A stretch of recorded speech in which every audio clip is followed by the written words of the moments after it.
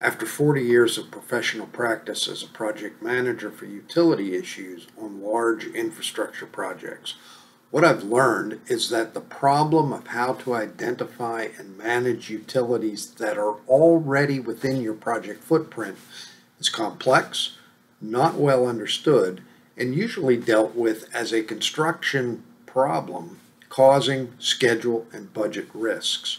However, studies in successful projects demonstrate that weaving these issues of utilities into the planning and design functions of a project manager can create tremendous return on investment.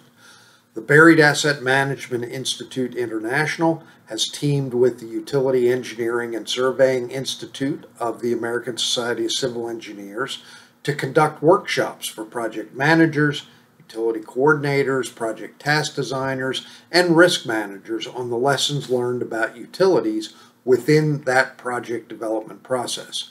We have a 2-day or a 5-day option coming up in warm, beautiful Miami the first week of February. I hope to see you there.